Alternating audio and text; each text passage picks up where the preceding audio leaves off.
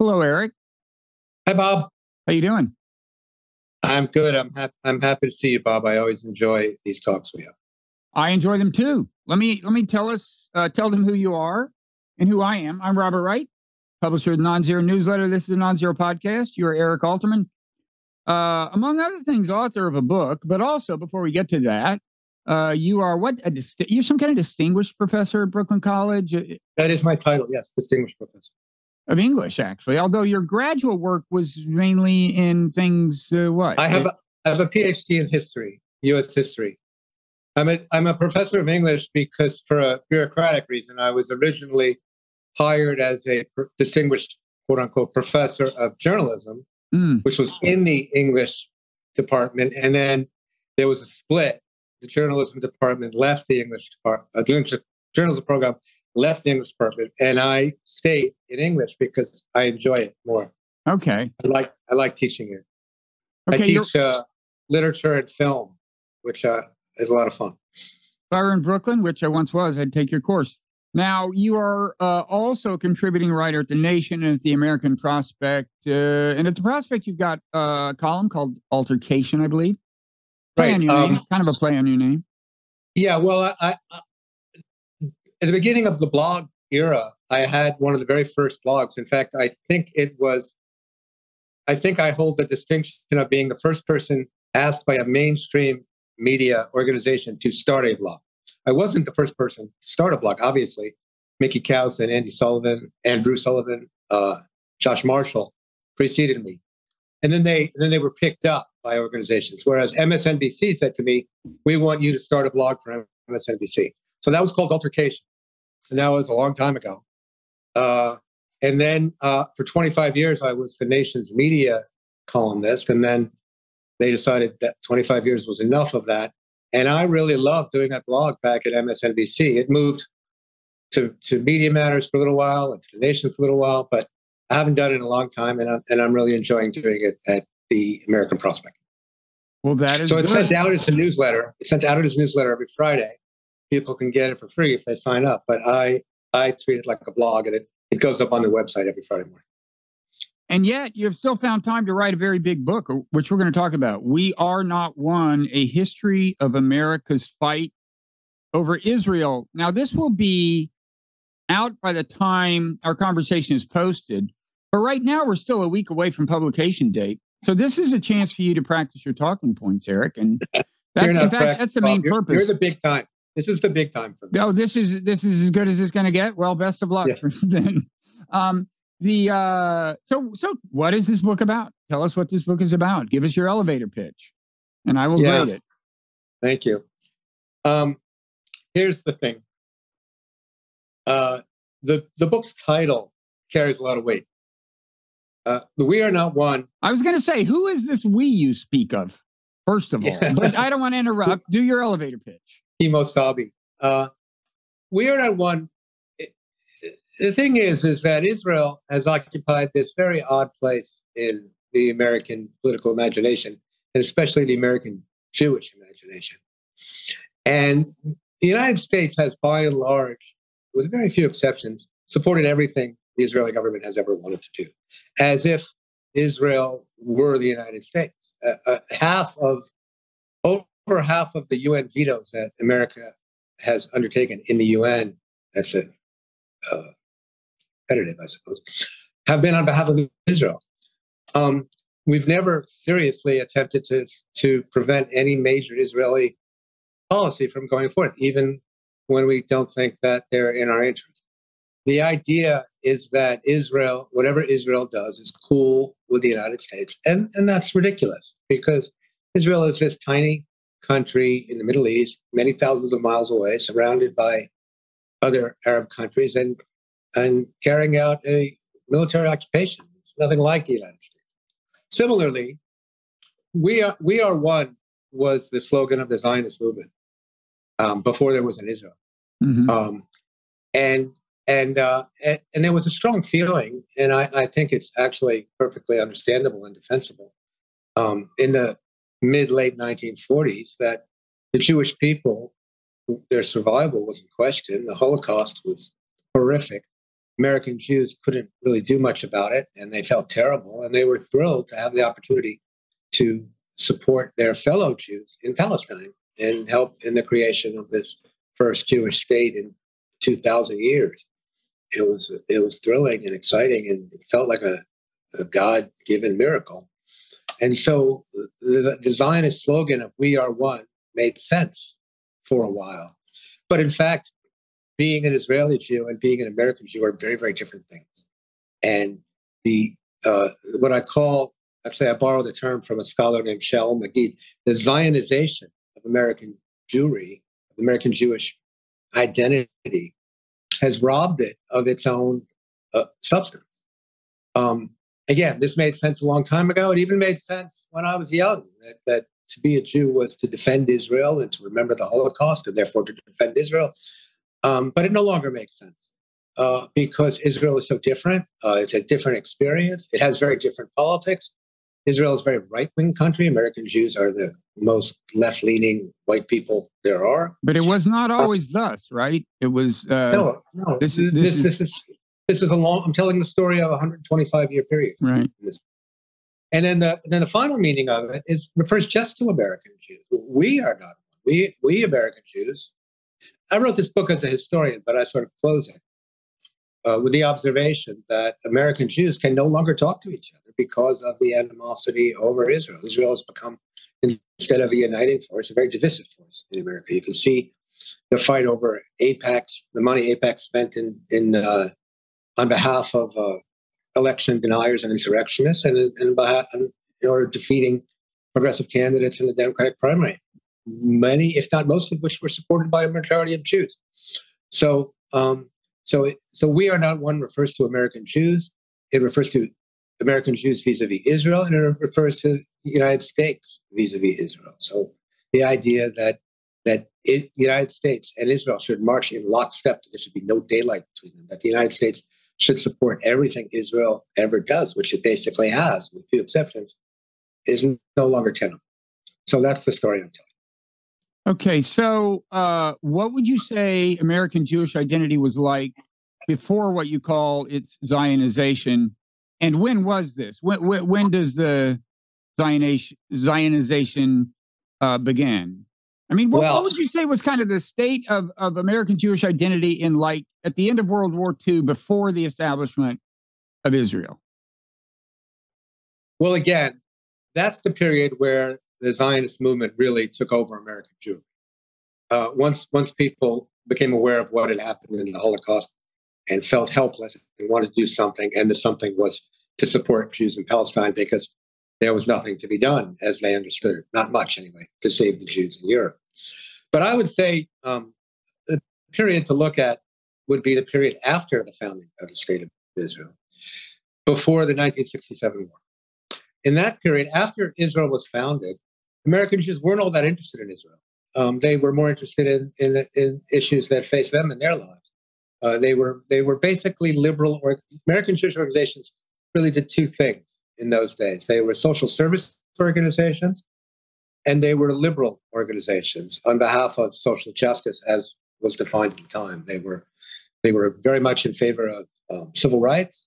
They were very much in favor of separation of church and state. They were very much in favor of all social programs that were possible. In 1967, leading up to and during the 1967 war, this all changed virtually overnight and in a most profound way, so that all these organizations, they ceased their work on behalf of social justice. They gave up most of their social services functions, in part because the Great Society took them over, and became 100% dedicated to supporting the State of Israel. Their budgets Israel went from nowhere in their budget to not just the top of it, but to the vast majority of it. And the only other thing that occupied them was Holocaust education, which is in part a way of defending Israel. So this became, for many Jews, including the generation I was raised in, the sum total of what it meant to be a Jew: defend Israel, remember the Holocaust. And the substance of Judaism, Jewish culture, Jewish life, Jewish values was subsumed in this. And again, that worked for a while. It doesn't work anymore. Israel is a very unattractive country from a liberal Jew's perspective. And the Holocaust was a very long time ago, and other people have had their mass murders and so forth. And it just doesn't. Young Jews in particular, are leaving Judaism in droves, in massive numbers. And one of the reasons, there are more than one reason, but one of the reasons is that what's being offered to them by the Jewish institutions is this vicarious experience to which they can no longer relate. Now, when you say they're leaving Judaism, what exactly does that mean? Since there are many people who call themselves Jews who don't go to synagogue. They're leaving organized Jewish institutions.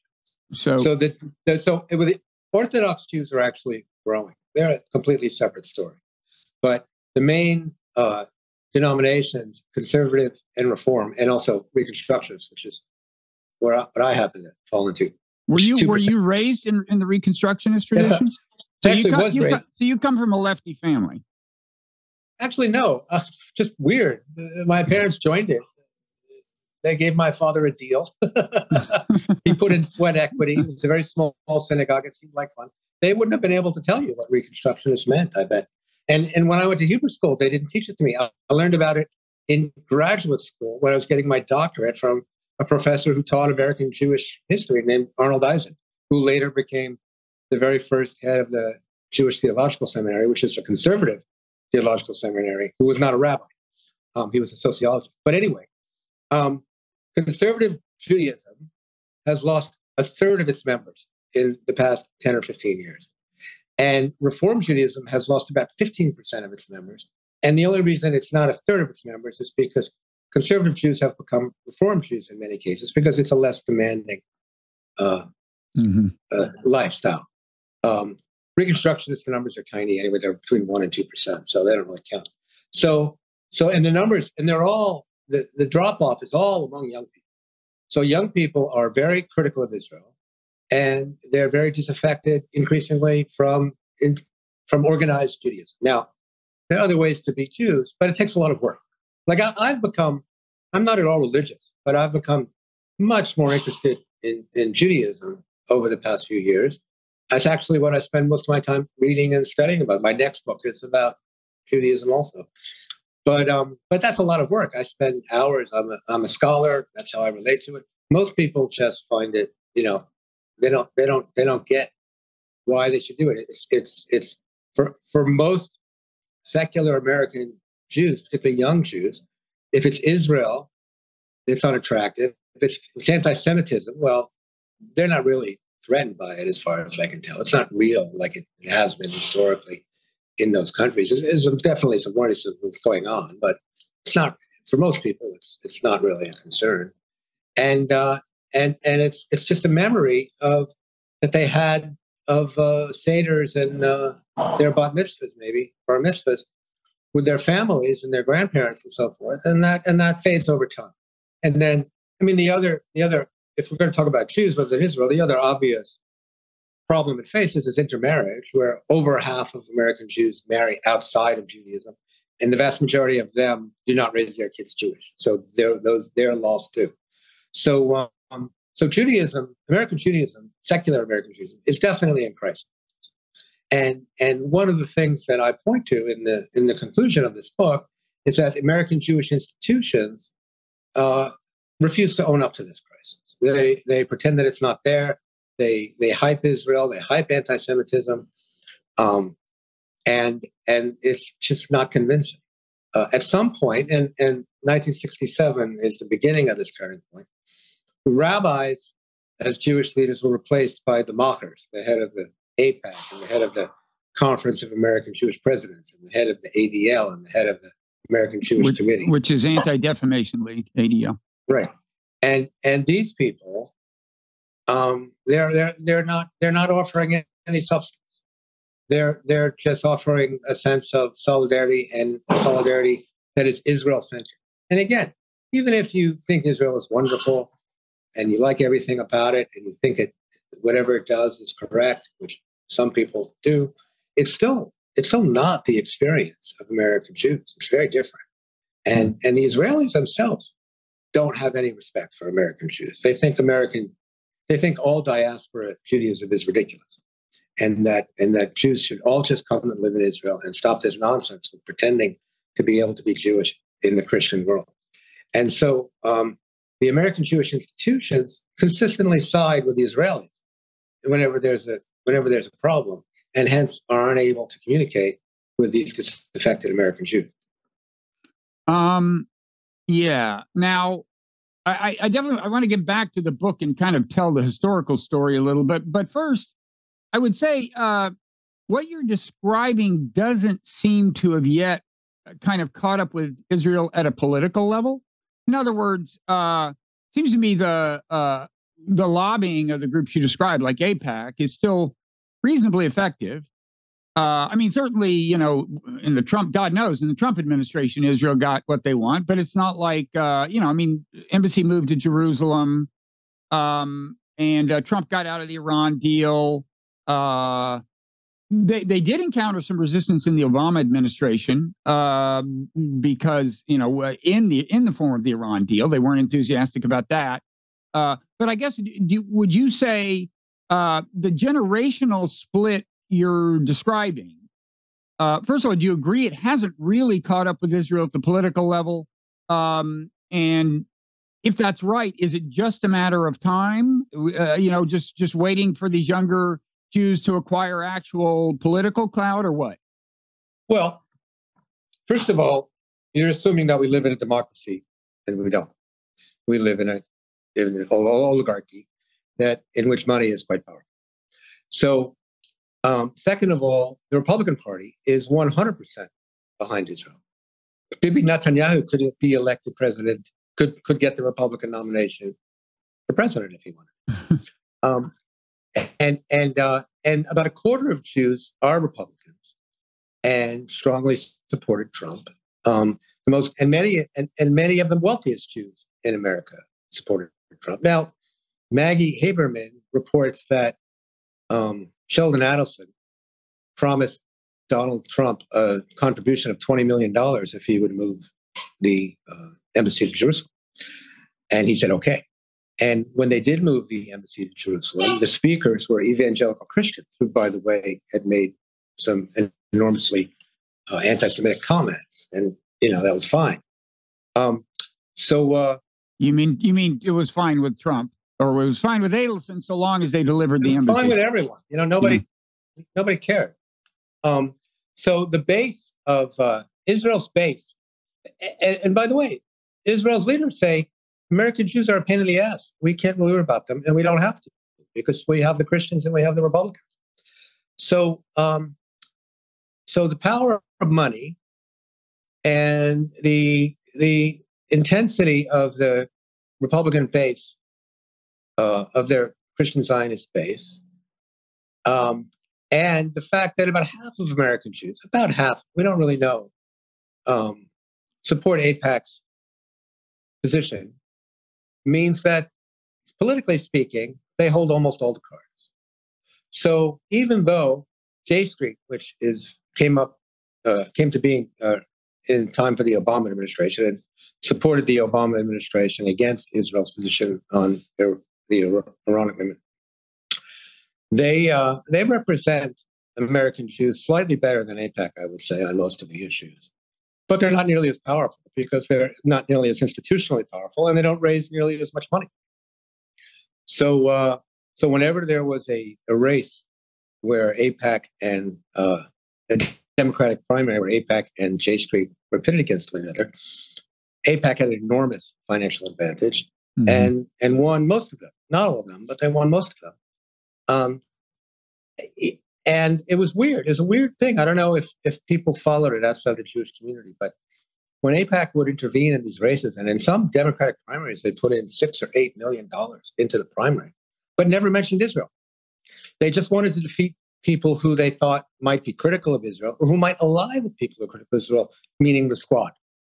So, and when the head of AIPAC, whose name is Howard Kaur, was asked, is there anything a politician could do who supported Israel that would lead you to not support him?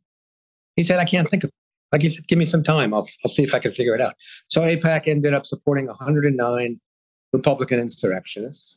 And they went from race to race in Democratic primaries, defeating progressive candidates or help trying to defeat progressive candidates and mostly succeeding without ever mentioning Israel.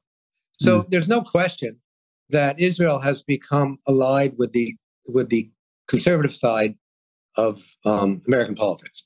Israel is the only putatively democratic country in the world where Trump is more popular than either Obama or Biden.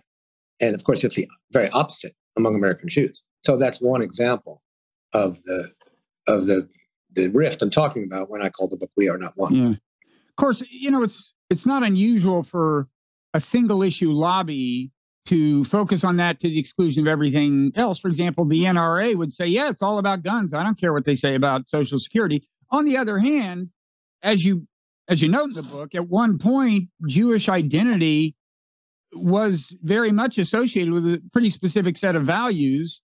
And in any event, with a set of values, right? It was thought of as liberal.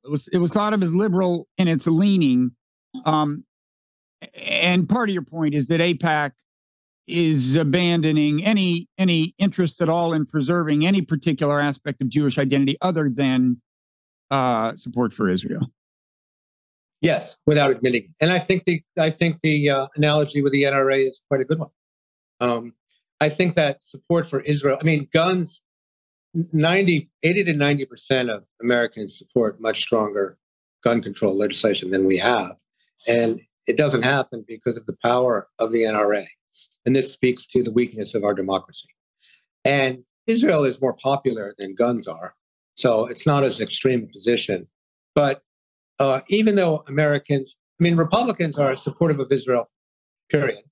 Democrats are evenly divided. Half Democrats support Israel, half Democrats say they now support Palestinians. Among young Democrats, support is higher for the Palestinians than for the Israelis. And that's a brand new situation. But how that will manifest itself in our politics, well, it's going to take a very long time. And I'm not exactly sure how it'll happen. I mean, I gave it this talk in Tel Aviv a few months ago in May, end of May. And some guys, and I said some of what I've just said. And some guy raised his hand in the back and said, well, if we like Trump and we have the American political system wired, why should we care about this change among young people and particularly among young Jews?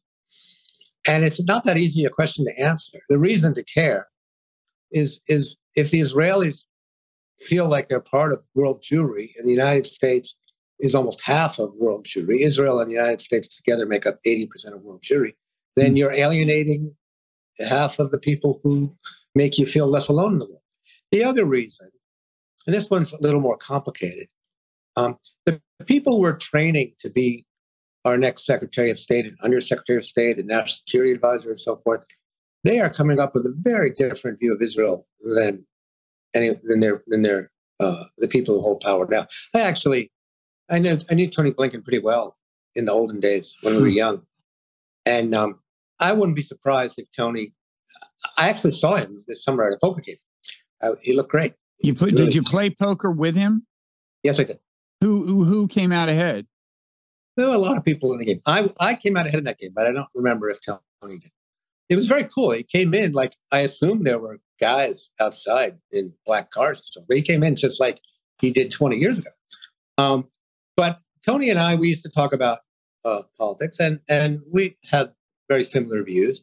And I wouldn't be surprised, and I have no knowledge of this, but I wouldn't be surprised if privately he's just as critical of Israel as I am and most of my friends are. But he can't act that way. And he can't say that because structurally Israel still controls the pro-Israel side, quote unquote pro-Israel side, still controls the discourse. Right. Now, I'm not sure that'll be the case in 20 or 30 years with future Tony Blinkens. And then Israel will have a whole new set of problems. And that's one reason why the quote-unquote pro-Israel people are so concerned with how Israel is treated on elite college campuses. They're worried about two things. I spent a lot of time on this in the book. There's two reasons why colleges are such a big deal and why the problem of pro-Palestinian activism is so enormously exaggerated among Jewish organizations. One is that the people who pay for these organizations are the parents and grandparents of the kids, and they're terrified of what their kids are learning. But the second one is that these places are training the future foreign policy leaders of the country, and they're worried that if they learn from the intellectual children of Edward Said to hate Israel and to call it a settler colonialist country that practices apartheid, then Israel will be in a lot of trouble in the future. And there's something to that. I mean, that will traditionally, sorry if I'm going on here, traditionally the State Department and the Defense Department have been much less sympathetic to Israel than the White House and Congress have been. And lately that's been less the case, but my guess is it'll probably become more and more the case in the future. Yeah. You mentioned the word apartheid. I mean, that is a good, the history of that word and how it's received when it's applied to Israel in America is a good example of how, on the one hand, the discourse, the rules governing the discourse have changed, and I think to some extent loosened, and that has to do with this younger generation, even though the kind of, at the policy level, in terms of American policies toward Israel, I don't see so much change, but that word, I memean, as you know, Jimmy Carter wrote this book called, what was it, Peace Not Apartheid or something was in the subtitle or title. Anyway, he didn't even say Israel is an apartheid state. He said we have to deal with the Palestinian problem so it won't become one, right? Right. What he said, I mean, it's not a very good book, unfortunately. But no, but he got into a ton of trouble for even that. That's covered in the book. And he ended up apologizing to Jews. He used a religious term. But what he was saying in that book was something that Israelis had been saying for a very long time, including Israeli prime ministers and ex-prime ministers and heads of their intelligence organizations, which is if we continue on this course, we are at risk to becoming an apartheid country. The problem with the word apartheid is that people think of South Africa when you say it. They think of racial apartheid in the way it was practiced in South Africa. And the way that Israel critics and 50 Palestinians use it is with regard to the ICC definition, which is a legal definition. And under that definition, Amnesty International made the case that all of Israel is an apartheid regime, not just the West Bank. And that was the report that came out not that long ago and caused a big stir. Right. It was Human Rights Watch made a similar report. Israeli human rights groups made a report, but Amnesty International, first of all, is the biggest organization. Second of all, it was the most critical. And third of all, it was 280 something pages with, I think, almost 1,700 footnotes. And also it was very aggressive politically. Now, I don't know how it's good to talk to you about this. I haven't figured out exactly how I'm going to talk about it in the future, because I think you can make a case that Israel proper does operate under an apartheid regime as defined by the ICC.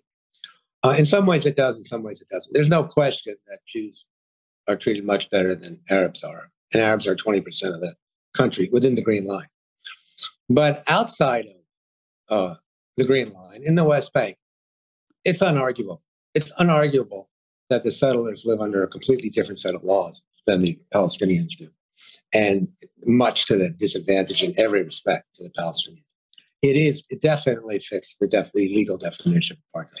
Now, what's so ironic about the debate is that the again, and whenever I say pro-Israel, I'm putting it in quotes, because I think people who take a different view of Israel are also pro-Israel, in fact, more so. In any case, the pro-Israel side insists that you make no distinction between the West Bank and between Israel. Every time anyone in Congress says we should allow this to happen in Israel, but not in the West Bank, or even the EU, which they actually pass laws for this to be, or Ben and Jerry say we're happy to sell our ice cream in Israel, but not in the settlements. They say you're an anti-Semite. They say, how dare you? They absolutely won't allow it. And yet, they can't deny the reality that what is taking place in the West Bank is a form of legal apartheid. So if the West Bank is Israel, as the Israelis today say, and as the American Jewish institutions who support the Israelis say, then Israel is guilty of apartheid. Mm. If you take the position that the West Bank is not Israel and that it should be given back, and we need to work towards that and find a way to do it, then you don't have then you can have a discussion about Israel proper, and you can make the case that it's not. And in some ways it is, in some ways it's not. Can I just interrupt and ask, do you sometimes get a kind of technical legalistic reply from Israelis saying, well, strictly speaking, the settlements in the West Bank we consider part of the Israeli state, but the rest of the West Bank where the Palestinians live and can't vote and don't get due process of law and so on, that's actually not, I'm just wondering, that's what I'd say if I were them. I mean, they don't say that. They don't say that. What they say is the ones who are not committed, the ones who are not going to be in the next government, say, well, in the future, there's going to be a peace agreement, and then those settlements will be part of Israel. So it's okay that we treat them like they are now. Okay. But in fact, what keeps happening, and actually there's a report today, they keep taking more and more of the West Bank and setting up illegal settlements that have no sanction. And then they go to the government and they say, make us legal. And the government does almost all the time. So today, I saw a report that Netanyahu had agreed to make more illegal settlements legal, and therefore take over more land in the West Bank. Israel has not. I mean, there are no borders there. Mm. So whatever Israel feels it wants, it can take. There was a legal case that ended recently where Israel uprooted thousands of people from this village because it said it was a shooting area for the IDF. And over 1,000 people lost their homes, and schools were torn down and so forth. And the Palestinians who live there have no recourse. So again, it's a ridiculous position that the Israeli side and the pro-Israel institutions have taken by saying, yes, it's part of Israel, but if you say apartheid, you're an anti-Semite. Mm-hmm. And they call Ben Cohen and Jerry, whatever, anti-Semites. It's ridiculous. Ben and Jerry have the same position as most American Jews, which is, I support Israel. I love Israel. I'm proud of being an American Jew, but I think this occupation is terrible. I think it's destroying democracy in Israel. It's not the Israel that I want to support, and therefore I'm going to do what I can to try and stop that. That's actually the position of a majority of American Jews. But according to American Jewish institutions, which take their cues from the Israeli government and not from American Jews, that's unsayable. It puts you outside of the discourse. You're a bad person, and I have millions of quotes in the book like that. Mm. Now, if you don't mind, I want to make a point here about the larger. Much of the book is devoted to the way the policing of the debate by American Jewish institutions, by neoconservative pundits and writers, including especially Martin Peretz of the New Republic, Northern Marty commentary, yes, Abe Rosenthal and William Safire of the New York Times, many others, and how they attack quite personal terms anyone who speaks outside of the defined boundaries of what they consider okay. But these boundaries keep changing. So, like, President Kennedy was advised never to say the word Palestinian. Then Jimmy Carter caught hell for saying the word homeland together with the word Palestinian. And Andy Young lost his job at the UN and had to quit because he met with a member of the PLO, which he was doing actually on behalf of Israel, because that was the only people you could negotiate with. And Barack Obama had a similar problem. And Tony Judd was fired from the New Republic and pilloried in many places because he wrote an article in the New York Review that didn't meet with people's attention. And even Steven Spielberg caught hell from Munich, for doing the movie Munich. Yeah. And what I'm saying is that the words keep changing. So now everybody says, "Oh, I love the idea of a Palestinian state. It's just that we can't make peace with them right now." And I actually agree with that. There's nobody to make peace with. I wouldn't make peace with the Palestinians if I were the prime minister right now. I would work towards it, but I wouldn't do it today. But the attacks are so personal and so nasty and so transparently designed, and I expect some of these on myself, although I also expect attacks from the Palestinian side. that but what's so ironic about them is how the boundary was this one day, and the next the people who are doing the attacking are saying what the people they were attacking were saying 6 months ago, because the discourse has moved. Uh-huh. Yeah, it's I imagine you will get some flack. I mean, one of the it's okay, I have tenure. Yeah, I know. Congratulations. That's a great place to be in the world. Well, let's why don't we make sure we get some of the history in and go back a ways in time. I mean, first of all, I mean, so some big thresholds in the book are certainly like the 6-Day War in 1967. I was interested to find that like that is my first memory of Israel. Like I'm 10 years old and I see on the cover of Newsweek or something, the 6-Day War. That's the first time I remember thinking about Israel. I was interested to find in your book that even in American Jewish consciousness, that played a big role in bringing Israel to the forefront. Now, but if we want to back up a little before that, I was interested in your emphasis on the movie Exodus, the novel, and then the movie Exodus, which I guess came out in 1960 and kind of crystallized, the view of Israel that, today, AIPAC would like you to hold, right? Do you want to talk about Yeah. that? You want to start off with Sure. that? Well, like I said, in the beginning, in the 40s, the Zionists were seen as left-wing. The Nation was totally in Israel. Izzy Stone, and the New Republic, back when it was a liberal magazine, also, and they were all for the Zionists were the anti-imperialist side. The British were the imperialists. The Arabs were these backward people who didn't know what was good for them, and Israel was a socialist state, and even the Soviets supported the creation of the state of Israel, and so left-wingers were very happy with Israel, and then when Israel was founded, it sort of receded from the headlines and became a kind of Disneyland for American Jews. They didn't really go there. They didn't know much about it, but they raised money for it, and they planted trees, and they maybe marched once a year in an Israel Day parade, and they liked the idea of it. And it got great press. And the most important piece of propaganda for Israel ever created, the Israelis loved it, even though they thought it was crap, was Leon Uris' 1958 book, Exodus, which was then made into a movie by Otto Preminger starring Paul Newman, whose father was Jewish. He's the most beautiful man ever to have a Jewish father in history. I'm sure you can get an argument on that from some corners, I don't know. And this movie was such naked propaganda for Israel. It even I mean, the book was incredibly popular too. The book was one of the best-selling books of all time. So it's about the creation of Israel, right? I actually haven't seen it, but it's about the founding of the state. The book, I mean, Leon Uris was a megalomaniac. He said that I want to write another chapter of the Bible. But actually, for American Jews, Exodus kind of became a kind of Bible. Like every American Jewish family in the 1960s had a copy on their shelf. And I grew up, I saw it when I would have sleepovers with my friends. It was always there. I remember it, the blue and white book.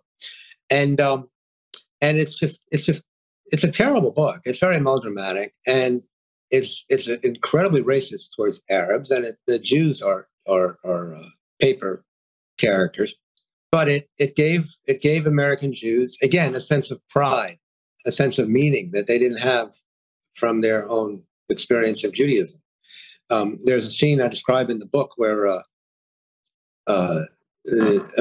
where Jewish soldiers come to a suburban synagogue and they say, we blew up these tanks.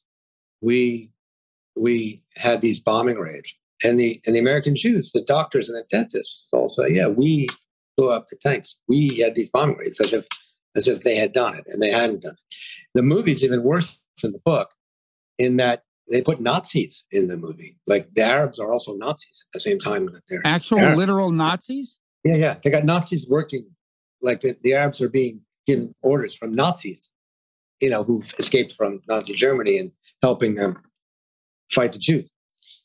But it was incredibly popular. And it was a liberal cause too. And that also cemented this Disneyfied notion, this mythical Israel in the mind of Americans. But again, it wasn't that important.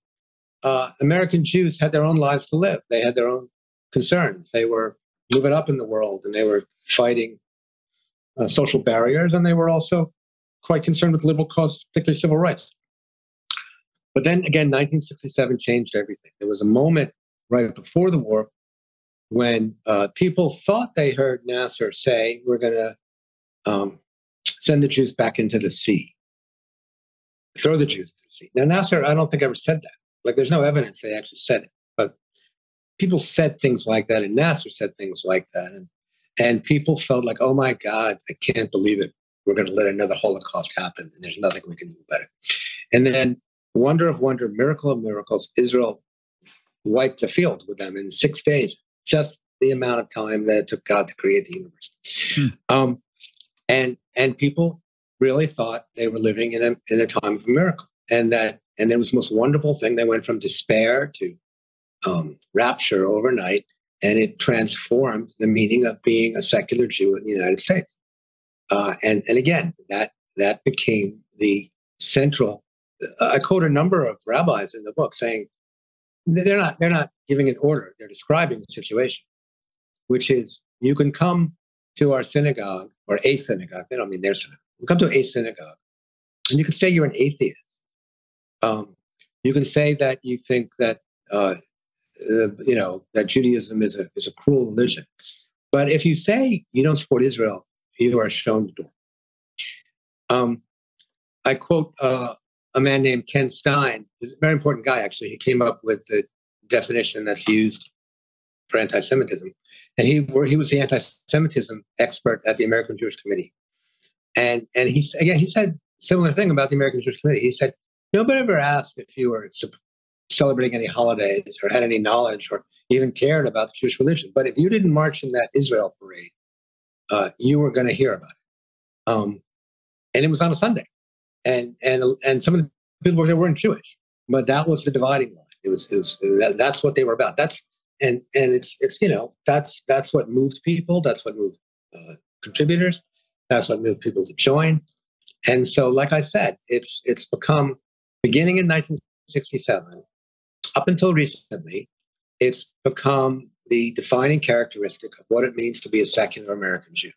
And in my view, as a historian, is that that's in part responsible for the crisis that secular American Jewry faces today. Now, what is exactly the demand for fealty to Israel? Okay. Which is a completely vicarious experience, and B, at odds with what American Jews believe politically. Okay. Now, so the 1967 war, it became a great source of pride in Israel, and kind of, crystallized pro-Israel sentiment, I guess, in America, and I think not only among Jews. It was seen as a very heroic thing, but it also planted the seeds for the occupation. So immediately, then they had all this land after that war in the West Bank, and back then it included Gaza, and they had to figure out what to do with it. Now, if I remember from Gershom Gorenberg's book, The Accidental Empire, they actually, the foreign ministry, the Israeli foreign ministry, sought the opinion of their legal counsel on the status in international law of establishing settlements. And the guy said, no, that would violate the Third Geneva Convention, which Israel signed. But they went ahead and they did it. I don't know how exactly the politics played out. And I know Gershom depicts it as, not a particularly intentionally orchestrated thing. I mean, the construction of settlement after settlement. It's just like at each moment, it kind of made political sense to build another one, as I recall, his argument. But anyway, that led to the mess we have now in some ways. Well, you're right. I mean, that's part of the story, and it's an important part of the story, that they did have these legal views. I mean, Israel takes a position that nobody owns the West Bank, because after 48, there was supposed to be an Israel and Palestine. There was no Palestine. Jordan administered it, but never annexed it legally. And so it's a sort of no man's land. And so there's no real international law that works for it. That's their position. But privately, they knew that they didn't have the right to create civilian settlements here. So what happened was, two things happened simultaneously. One was, all young people in Israel serve in the military. So they would create these settlements and say that they were military for security purposes, when in fact they were civilian people who also were in the military. And they elided it that way. The second thing, though, that's more interesting and today is much more important, is that the historically, the super religious Jews were anti-Zionist. And they still are, not far from where I am right now in Brooklyn and in many places in Israel, because they think it's God's business to found the Jewish kingdom, not the job of those on earth. And the Jews themselves, the Zionists, were anti-religious back then, and they hated them.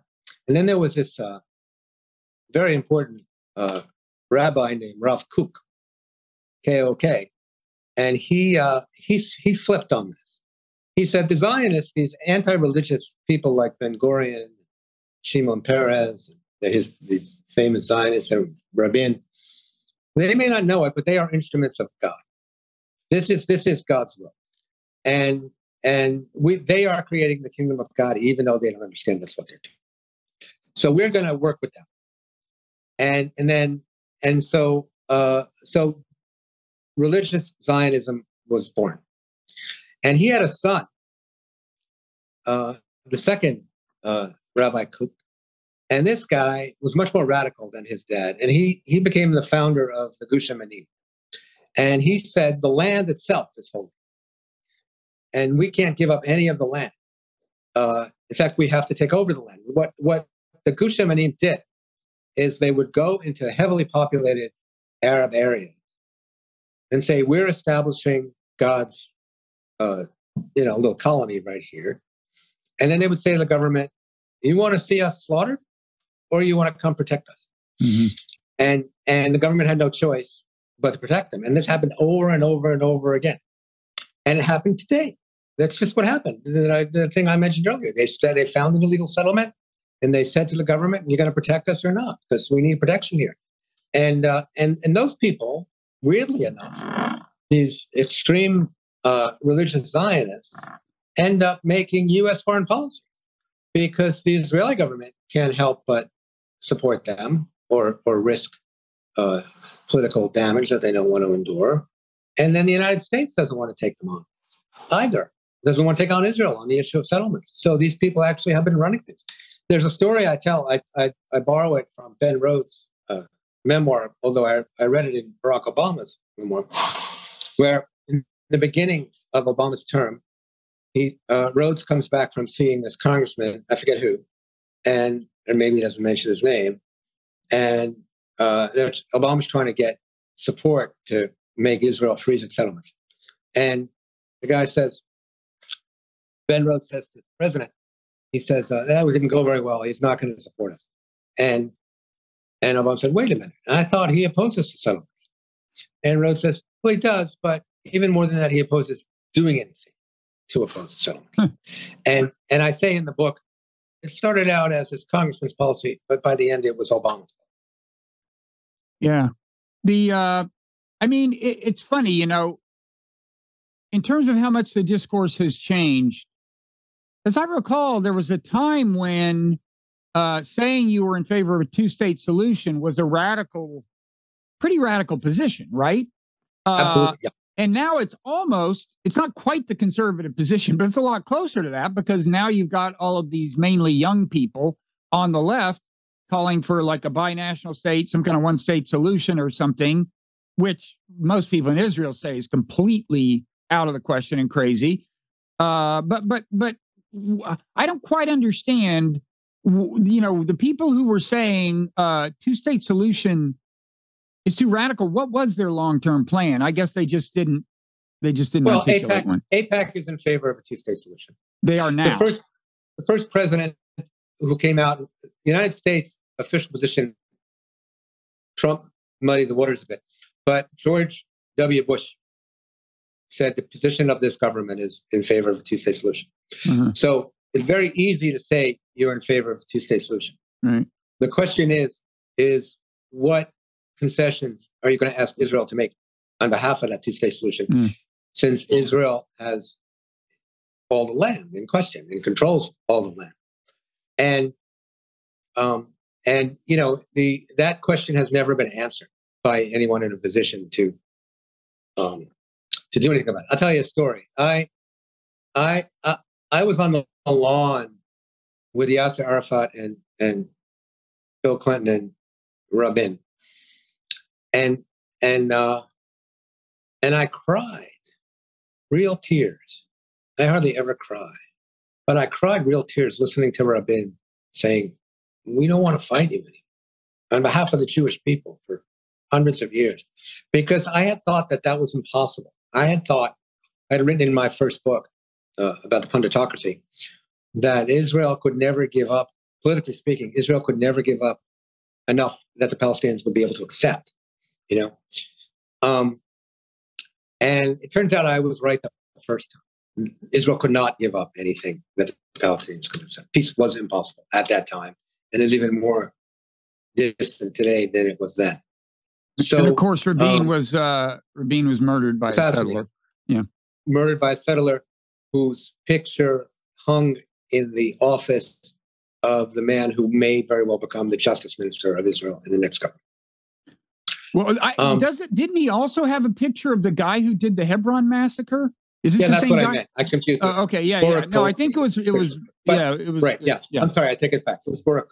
Yeah. But anyway, there was a lot of sympathy for this guy in these Kahana circles, and I think with one of these guys. But I should take it back because I don't have it in my head exactly. In any case, so everybody was. I wasn't the only person crying on that lawn. Everybody was thrilled at that moment, but the fact is I quote Aaron David Miller saying, "There's never really been the conditions for peace between the Israelis and the Palestinians. There's never been a willingness on the part of Israel to give the Palestinians what they can accept. And there's never really been a commitment on the part of the American government to force both parties to accept things they don't want to accept. So there was never ever going to be peace between the two countries. Now, I'm very critical of the Palestinians in this book for never recognizing the weakness of their position and dealing with that fact. The Palestinians have historically either refused to engage in these peace processes or really engaged entirely on a rhetorical level rather than dealing with what they can achieve on behalf of their people. The leadership has, and the supporters in the United States have. So even today, we can talk about this if you want. The BDS movement strikes me as it's boycott, divestment, and sanctions. Yeah, strikes you as it's completely misguided in terms of actually helping Palestinians improve their lives, improving the lives of people living in refugee camps, living under occupation, and living in exile. It wins a lot of student elections. It wins votes in the Middle East Studies Association, the American Studies Association. It comes close to winning in food co-ops in Brooklyn, but it loses. It keeps a few rock stars out of Israel, but it does nothing to pressure Israel to do anything at all. It does nothing to pressure the United States government at all. And it won't. It can't. I'm curious, though, if it doesn't threaten Israel in that way, why does Israel work so hard to suppress support for it, even to the extent of supporting laws in states in the United States which actually get passed, which arguably are in violation of the First Amendment? You're familiar with laws where you have to, if you're going to sign a contract that says you're doing business with a state or you're going to speak at a university, you have to say, and I do not support BDS, right? Why are they so afraid of it? I don't think they're afraid. I think it's a valuable excuse for them to do what they want to do in the first place. I mean, do you think that the police departments in this country are afraid of being defunded? Or do you think that the quote unquote threat of defund the police, which again doesn't exist, is a useful excuse for them to get more funding and to get what they want and to discredit their opponent? So look, Israel, I looked at the numbers recently. There was a poll on this. 4%, most Americans have never heard of BDS. 4% of Americans support it. 2% support it strongly. That's after almost 15 years of agitation on behalf of it, since the movement began in 2004, 2005. There are currently 3 congressmen out of 538 who support BDS, who say they do. It's a nothing. There's not a single labor union.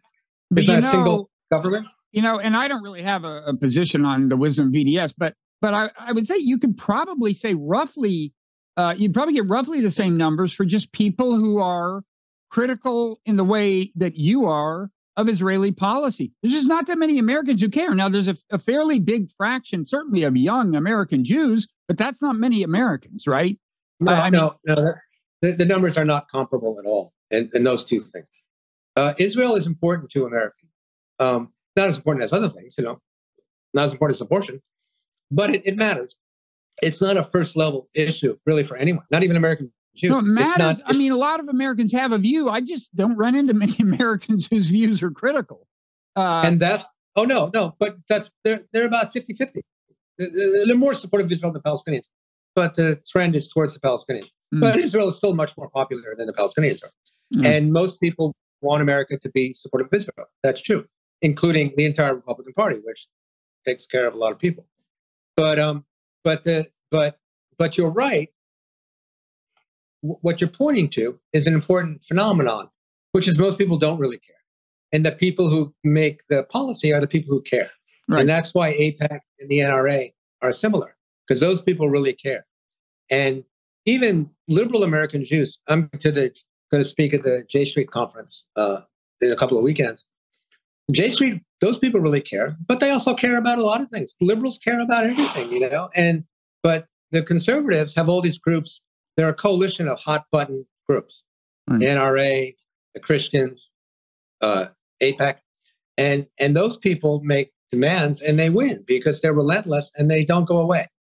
And liberals, they care about everything. Even the most devoted opponents of Israel, this whole we can talk about this. The whole idea of intersectionality. You want to just talk about that? Sure. Kimberly Crenshaw, a legal scholar, who I know a little bit. We used to work together at MSNBC many years ago. She's a very important legal scholar, a Black feminist, came up with this idea of intersectionality, which says basically all oppression is connected. So if you're a feminist, you have to be an anti-Zionist. If you are opposing inequality or supporting the protection of the earth, you have to be a feminist or an anti-Zionist. In other words, and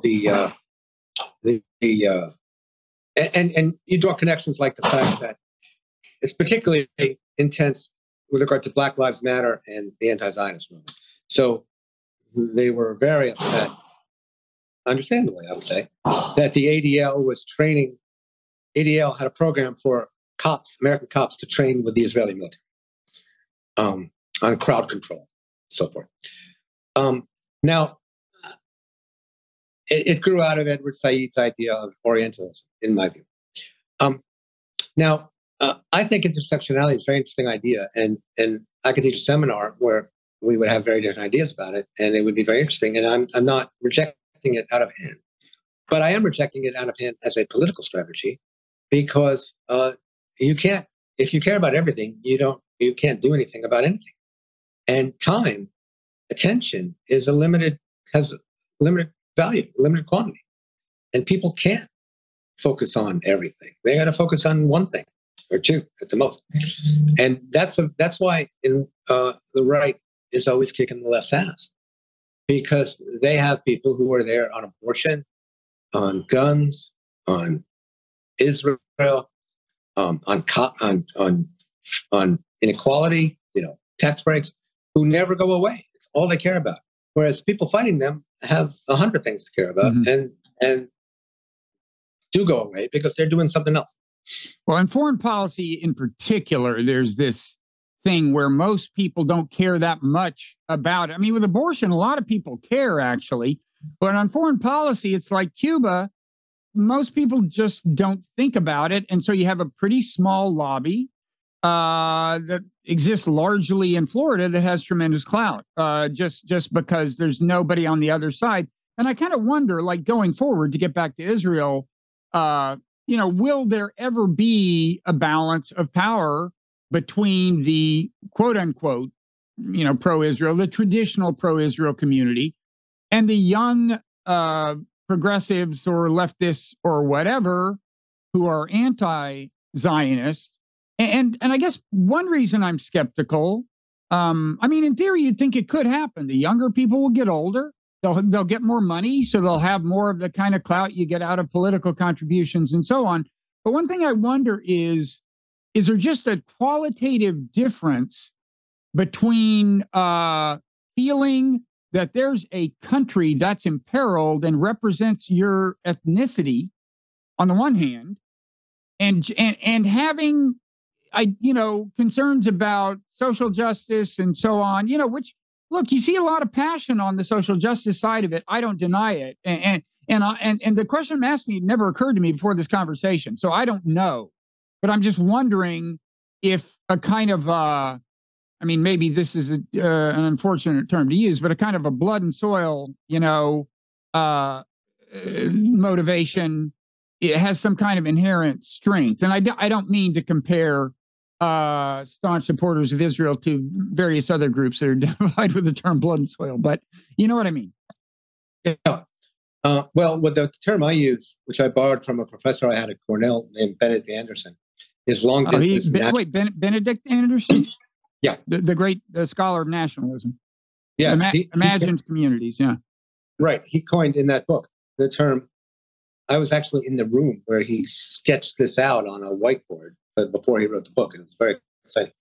But anyway, he coined this term long distance nationalism, which mostly applies to like the Irish. The Irish left Ireland, but they're still nationalists for Ireland. With regard to American Jews in Israel, it's unique and interesting because American Jews have been nationalists for a country most of them have never visited. Most don't have any relatives there. Very, very few can even speak the language. And yet it was the center of their identity. Now, again, that's ending. We're going to enter a new phase. But with regard to your question, I am skeptical that the anti-Zionist side will ever amount to much politically. Again, the pro-Zionist, the quote-unquote pro-Israel side has the entire Republican Party. It has all of evangelical Christians. It has many of the wealthiest people in the United States. I think there's a period I quote in the book where Sheldon Adelson gave the Republican Party $500 million. And there's just nothing remotely comparable on the other side. Nothing. And if you look at how U.S. policy is made, well, it's made as a reflection of power. And no matter how, this is why I'm so critical of the Palestinian side for just trying to win arguments on campus and so forth, and at in nation editorial meetings. It has nothing to do with actually helping the Palestinians. So what should they be doing? I mean, go ahead and finish your thought, but I'm curious as to what you'd say. Well, it's a tough question. It's not easy to answer. The answer lies, the Israeli government doesn't care what any American thinks, and certainly not what American Jews think. They're happy to accept American Jewish support, but they're going to do what they were going to do no matter what. So the question is what moves the American government, if anything, to change its policy in the Middle East? Now, there's no question Biden's policy is better than Trump's policy. And any Democrat is going to be better than any Republican. But the question is how much political capital is a Democrat like Barack Obama, who was very sympathetic to the Palestinian side, willing to spend on behalf of improving the lives and forcing the Israelis to be nicer to the Palestinians, and also helping the Palestinians develop the kind of institutions they would need were they ever to have a state, because they don't have them remotely now. And Obama basically gave up. He looked into it, he tried, he devoted some attention to it, and then he decided this is just not going to pay off. And he let John Kerry carry out these negotiations, which he never really had any faith in, and they failed. And then when everything was over, he vetoed a resolution. Or he didn't veto a resolution, I forget which, in the UN, and caught all kinds of hell from the pro-Israel, quote-unquote pro-Israel side, even though every other president for him had allowed these resolutions to go past. He ended up signing a memo of understanding that gave Israel $38 billion over a 10-year period that no one's allowed to touch. It's law. It's not going to be changed. And yet he was considered anti-Israel. These pro-Israel, they hate him. Your friend Marty detested him for these reasons.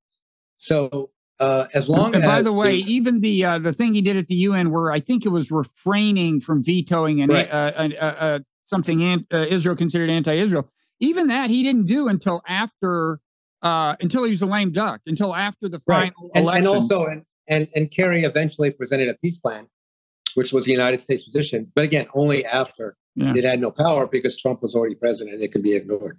So because there wasn't any payoff. Now, Jimmy Carter was heroic, absolutely heroic in forcing both sides to come to a deal, and did more for Israeli security than any president since Harry Truman recognized him in 1948.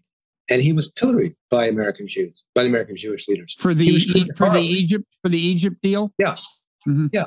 He took Egypt off the table as a military threat. Yeah. And that has made Israel safer than anything that has happened since the founding of the State of Israel. By the way, I am told that Marty cried when that happened by someone who was watching it on TV with him. So, okay. I don't know if that helps or hurts your opinion of him, but I just thought I'd throw it out there. My opinion on Marty is fixed. It's not moving. In any case, the relentlessness of these institutions has gotten them what they want, pretty much. Now, the question is how will they proceed in the future when they can no longer pretend to represent American Jews? And we don't know the answer to that. I mean, they will pretend, but when they no longer do, and it becomes obvious when their supporters are more Christian than Jewish, and the answer is I don't see any levers where the other side can really grab power. But what they should do is strengthen themselves in Congress and in the executive and in the media, which I guess is what they're trying to do. I mean, my position is basically to give up. I've decided. I'm not speaking as the historian who wrote this book now. I'm speaking as the American Jew. I used to call myself a liberal Zionist. I no longer do anymore because I don't think there's such a thing as liberal Zionism anymore. It got about there's like four or five seats in the entire Knesset out of like 100. It's tiny. There's no possibility of a two-state solution that I can see. I agree. So I care deeply about the future of American Jewish life and American Jewish culture, and I have changed the emphasis of my life to that because I just find caring about something that can't happen to be too frustrating and too depressing. I admire the people who continue to do it. I'm not telling them not to do it, but I think they need to be a lot more strategic about how they go about it. By it, you mean not just like liberal, well, whether or not they'd call themselves. An important caveat. I don't know how to do that. Yeah. I don't have an answer to that question. I, as an American Jew, who always felt deeply connected to Israel. My parents sent me when I was 14, when I was 16. I went to college there for a semester. I have friends there. I have family there. I don't want anybody to suffer there. But It's a different country than the one I live in. It's a different community than the one I live in. My concerns are closer to home. They don't care what I think anyway. So I'm not as attached to trying to make a difference there as I was. And I think if you read my book, you'll see that American Jews and America itself is not as powerful as people would like to think. And there isn't much to be done. What is to be done is to improve our own country. I mean, our democracy is every bit as much at risk as Israel's democracy is. And there's a lot more we can do about it. And you said you don't think a two-state solution can happen. I pretty much agree. I mean, I can imagine, I suppose, triple bank shots or something, but I basically came away last time I went there with that same feeling. And you also think that the various versions of the one-state solution are equally impossible? Well, I mean, the left-wing versions, I don't mean Israel just going ahead. The BDS position is that Israel is going to voluntarily turn over its country to its enemies. And my question is, what's the theory of how that happens? And the theory, they don't really ever answer that question. But if you get an answer, it's, well, world pressure will force them to do it. Will force them to create a free Palestine from the river to the sea. And when has world pressure done anything to Israel? Much less make them give up their entire country and turn it over to people who want to kill them. Not everyone would characterize all of these solutions that way. I mean, they imagine, binational, federal systems and so on, that they would say don't have the property. That's not the position of the BDS. The position of the BDS. Okay, but this is interesting. I didn't ask you about BDS. I asked you about people who support some version of a one-state solution, and you immediately equated that with BDS, which surprised me because I wasn't asking about tactics. I was asking about the ones we have. We have a one-state solution now. Okay, Israel controls one state. Yeah, that's the right-wing one-state solution. But we have a one-state solution. I mean, like so a the question is, how could there be a state whereby the power is moved to the Palestinians? Because Palestinians outnumber the Jews between the river and the sea. If you include the West Bank, there's more Palestinians than there are Jews. As of very recent, at best, it's half and half, but the birth rates are much higher among Palestinians. That's counting the Palestinians in Israel proper. Yes. Okay. 20% of Israel. 20% of Israel proper are Palestinian Israelis, and the West Bank is, the rest. And when you add the Israeli Palestinians and the West Bank Palestinians, they're just about a majority. Mm-hmm. I mean, we don't have good figures, but those are the best figures we have. So they would have a majority. So right now, Israel has everything and the Palestinians have nothing, by and large. So are you saying that somehow the Israelis are going to be convinced to give the Palestinians half of everything that they have, or more than half, because they do represent more than half, and in the future, they will represent even more than half? How is that going to happen? Now, everything in Israel, politically speaking, particularly as evidenced by the last election, is moving in the other direction. Okay, it's moving in the throw the Palestinians out, right. make them. So how in the world are you going to, when everything is moving the other direction, how are you going to turn that ship around and have it move not just in the right direction, but so far in the right direction that there's no precedent for it? How is that going to happen? I don't see it. Okay, it's beyond my imagination. It takes an act of God. It takes an act of God, in my view. That was my question. And if neither of those things happens, two-state solution, binational solution, whatever, do you have an idea about what happens? I mean, there's ethnic cleansing. You can push so many Palestinians somewhere, I guess, into Jordan or something. There's that. No, Bob, nothing has to happen. The Israelis are very happy with the situation as it is now. You go to Tel Aviv, it's a wonderful place. I just spent 8 days in Jaffa. I got COVID there, and it's a wonderful town. I could live there. It's up on the sea, and it's great food, and there's great boutiques and lovely hotels, and you can play tennis. It's fantastic. And the religious people are happy. Ever since Israel built this wall, this fence, the security fence, as they call it, there's very little terrorism. There's very little, there's very little physical threat to them.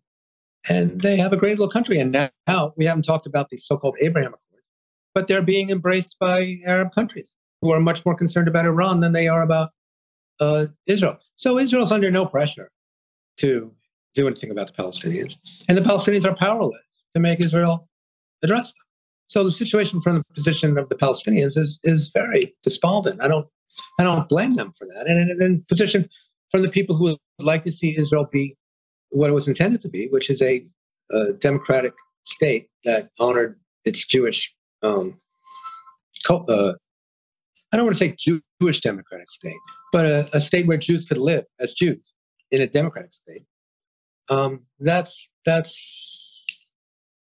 gone. So to get back to your book, if you're saying that Israel actually can preserve the status quo in effect forever and be prosperous and happy, and yet on the other hand, you do see a trend among younger American Jews to be very opposed to that kind of future, then it seems to me you're also saying that, in truth, notwithstanding the amount of time Israel has spent courting American Jewish opinion and trying to shape it, it doesn't really matter. Israel does not need a whole lot of American policy support to do fine.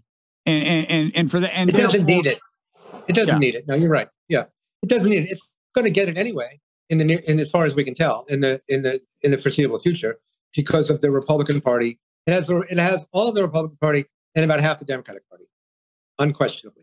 Now, as the Democratic Party begins to reflect, as the Democratic congressional elected officials in the Senate and the House begin to reflect the views of the people we're talking about, they'll lose a lot of support. Like it's a very interesting moment when the FBI says we're going to investigate the killing of an American citizen, a journalist, half Palestinian, half American. Which just happened. Yeah. Yeah. And the Israelis say, it's none of your business. We're not going to cooperate. Mm-hmm. That's a new sort of development.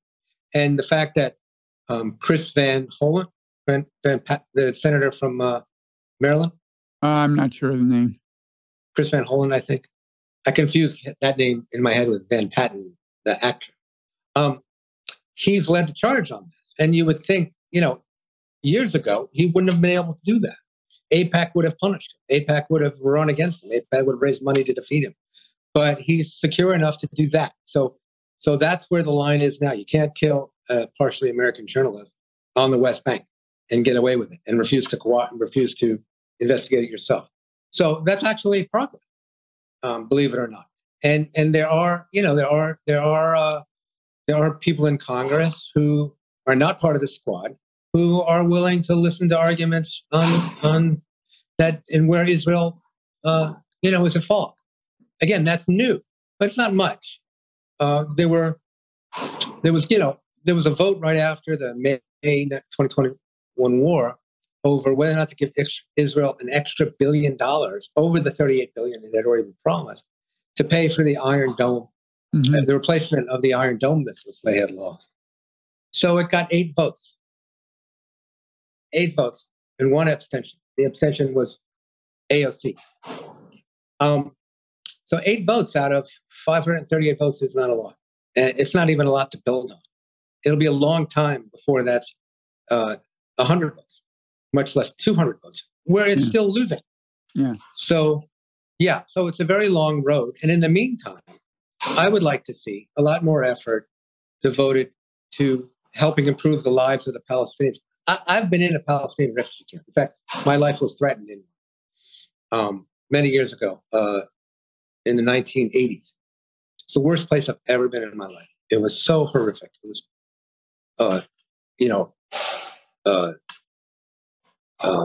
shit and piss were floating in the ground right next to you. They didn't have sewage. They didn't have decent sewage. The kids were undressed. There was snot coming out of their noses. This was where? Was this in the West Bank? In Jerusalem. In East Jerusalem. Yeah. And those people's grandparents were in the camp, and their grandchildren are in the camp. And I think that's outrageous. There's no reason for that. These people need to be invested in. They need to be educated. They need to be fed. They need to be given some hope for a future. And that's where, if it were up to me, I would invest my energy. Now, it's not up to me. What's up to me is my own country, my own city, my own where I teach, and so I feel like I can be of use there. But I'm very disappointed that. I mean, we could talk about this. We should probably end this soon. One thing that doesn't get enough attention is the divisions, the structural divisions inside the Palestinian movement, and why it's actually impossible for the Palestinians themselves to make peace. When Barak made that offer, it wasn't as great an offer as people pretend, but it was a pretty good offer given what they had under Bill Clinton in the Camp David, Arafat, the second Camp David. Yeah. And Arafat could not accept it, and he could not accept it for a few reasons. One was that Saudi Arabia and Egypt said you can't accept it because they weren't giving away enough of Jerusalem. And like, that's not even the Palestinians, that's Saudi Arabia and Egypt, that's the whole Arab world. But there's different kinds of Palestinians. There's these Palestinians living in these refugee camps and whose grandparents did it, whose grandchildren will. Then there's Palestinians living under occupation, millions of them. Then there's Palestinians living in exile, unhappily. And there's Palestinians living very nice, wealthy lives, in all over the world. And these people all have very different interests. So if you want to help the people in the refugee camps, say that's my priority, well, then the people, first the Egyptians and the Saudis and the Syrians and the Libyans are going to say, no, you can't. We're going to kill you. And then the people living in exile will say, no, we're entitled to the whole country. I want to return to my family home. And the people in the occupation will say, no, we want full rights. And so you can't satisfy, it's impossible to satisfy all of these different constituencies simultaneously. So the best thing to do if you want to stay leader is stick to the rhetoric and stick to this beautiful dream. And that's what they do.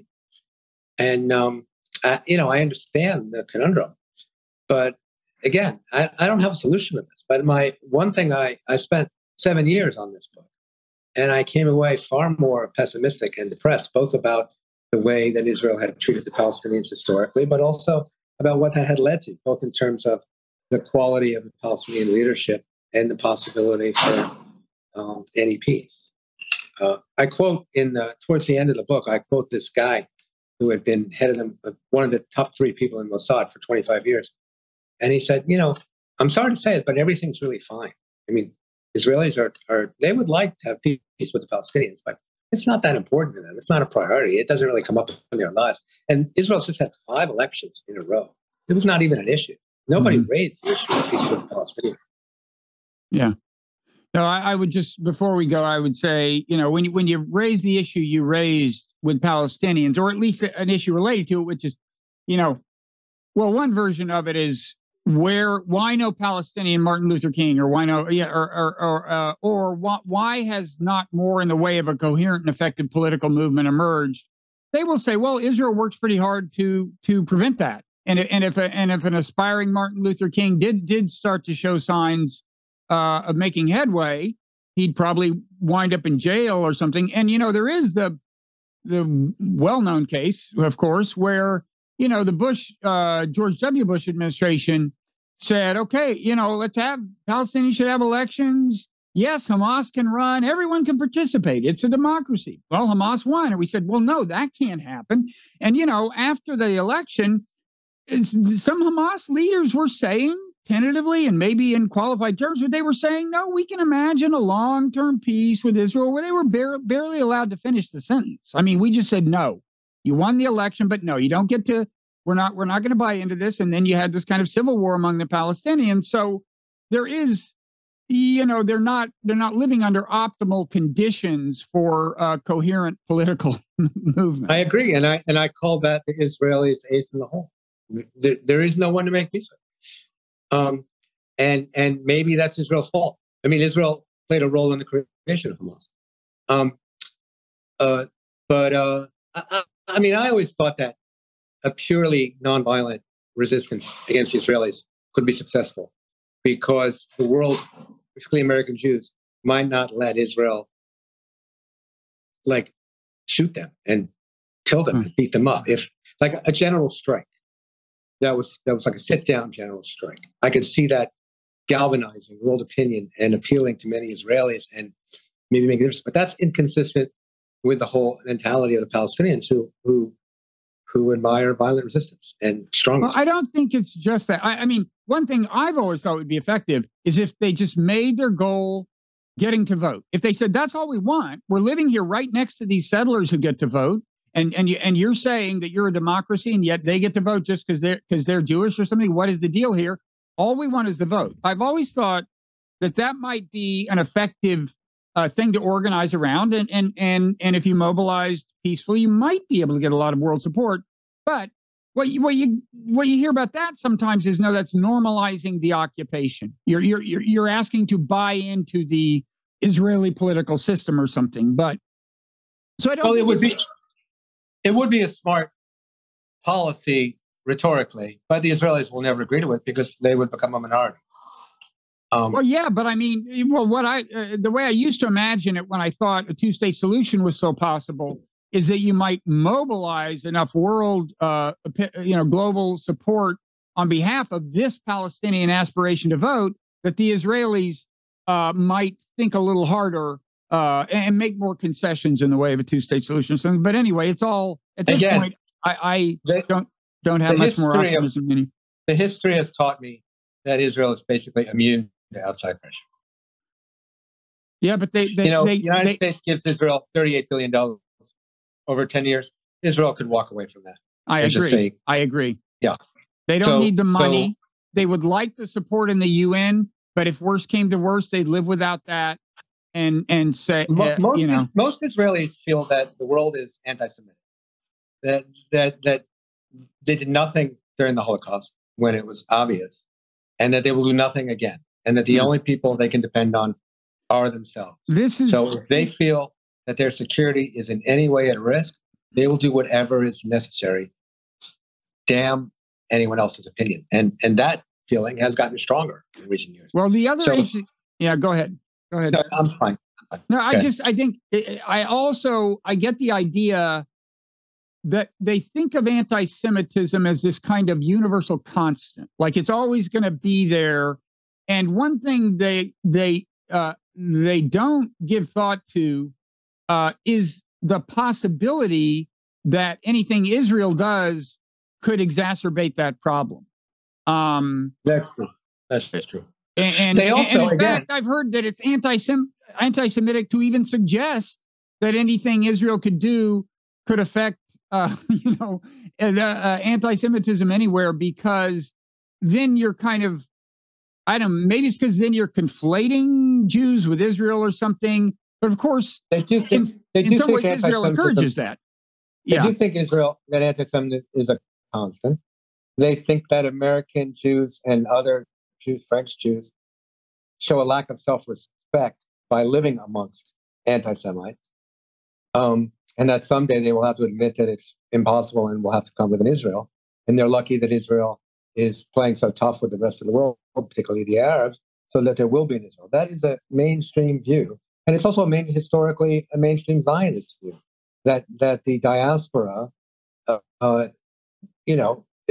a shameful history, and that Israel has revived the meaning of Judaism in a way that people are fooling themselves if they think they can live the old way. I just saw this video last week that was so interesting that I didn't know about. After there was a Charlie Hebdo attack in France, and Bibi Netanyahu, who was then the prime minister, went to a French synagogue, right, and said, "You guys all have to move to French Jewry is over. You all have to move to Israel." And you can see it on YouTube. I just saw it. He was not well received by everyone there. Right. They stood up and they sang La Marseillaise. they spontaneously. It was just like Casablanca. It was beautiful. So I mean, this week, actually, again, one of the things the new government, the new Israeli government is talking about, because it has these religious zealots in it, is changing the law of return so that it's no longer, if you have one Jewish grandparent, you have to have your Jewish mother. You can't be a Jewish grandmother. That's to be a Jewish mother. Otherwise, you don't have the right to become a citizen of Israel. And this is one thing that American Jews push back on, because the Israelis are saying you're not really Jewish if you don't have a Jewish mother. And it's funny. It's funny because American Jews don't want to move to Israel. They never have. That's one of the. I mean, we haven't really talked too much about this, but that's one of the oddities of the American Jewish Zionist movement. They were anti-Zionist until they figured out that they didn't have to move there, and they said, "Okay, we're in favor of it as long as other people." The first chapter of my book is called "Zionism for Thee, but Not for Me." It was Louis Brandeis, by the way, who was the key person in this switch. So Americans just don't want to move to Israel, but they don't like it so much when the Israelis show their contempt for diaspora Jewry with things like this. They say, "You're not really Jewish, as we define it," and that is going to that conflict is going to grow and grow. And this is actually the only one that puts the leaders of American Judaism on the hot seat. The American Jewish organizations. They don't mind really when Israel beats the crap out of the Palestinians or bombs this or that, but they're very uncomfortable when they tell American Jews, "You're not really Jewish as we define it," and they fight back on that. And there's going to be more of that because they're bringing these religious zealots into the government. So that part will be interesting. Again, it will further reinforce the argument of my book, because we are not one argument, that they're two very different peoples with two very different ideas about the world, two different kinds of governments, two different kinds of politics. And American Jewry is at risk so long as they don't recognize this thing. Okay, well, that seems like a reasonable note to end on, unless you want to say anything else in closing. No, you've worn me out. This has been great. I really appreciate it, Bob. It's really great. If you're more tired than I am, I win. Okay. All right. Well, thank you, Eric. Very impressive piece of work. We are not one. It's coming out even as we speak. By the time this is posted, it will be available at Amazon.com, bookstores everywhere. I'll say one more thing about the book. Yep. I started it 40 years ago. Really? It's the subject of my honors thesis as an undergraduate. And I saved my notes. I interviewed people, including Norman Penhart. I interviewed people for the book that I saved back then. Then I spent another year on it. When I went to Stanford to get my doctorate, I spent another year thinking I was going to do my dissertation on it. But I said, these Jews, the thing about the purpose of a dissertation, for those who don't know, is to show you know everything about a given topic. That's the only thing you're really supposed to do. And I said, these damn Jews, they write too much. I can't deal with everything. It's impossible. So I put it aside. And I wrote the book that became When Presidents Lie instead. So I've been thinking about this and wrestling with it for 40 years. So I spent actual 7 years writing it, but I spent 40 years in my head. And I'm sorry to say this as straightforwardly as I'm saying it, but it's the best thing I've ever done and ever will do. So it combines all the things, the media analysis, the U.S. foreign policy, my research about Jews and Judaism and stuff like that. And Israel, it was the perfect subject for me over time in terms of what I'm good at, and I feel proud of it in a way that I've never felt anything else I've ever written. Well, it shows. I mean, you exhibit a command of the subject. It is sweeping in scope. Kind of reminds me of the novel Exodus in terms of its sheer sweep and scope, Eric. That would be. Why didn't you get that blurb? Not since Leon Uris's Exodus. Wait, read the blurb from, read it. It says, don't go looking for Exodus. From who? David Myers? Which blurb? No. Aaron David Miller. What does it say? Oh my God. He mentions Exodus. I'll read the whole thing. You deserve it. Deeply researched and beautifully written. Eric Alterman's We Are Not One sketches out the forces in the public debate that seek to influence and shape the image of Israel in the mind of America. With support for Israel still very strong in many quarters, he also tracks the increasing divisions, generational differences, and partisanship in America's politics that have made discussion of Israel more complex than ever before. spoiler alert, if you're looking for the Israel of Leon Uris's Exodus, you won't find it here. Well, that's close. That's close. And he, of course, was a has been a negotiator in more than one case, an important American negotiator who tried, who did his best, I guess. But he's also the one who said, he was at that Camp David meeting. Is he the one who said the problem is that America in negotiations keeps serving as Israel's lawyer rather than as that's him. Yeah. Okay. He was talking about Dennis Rawson. Well, yeah. Okay. Don't get me started on that. Okay. Or you probably. Okay. Well, thank you, Eric. Good luck with the book. Thank you so much, Bob. I really appreciate it. Bye-bye.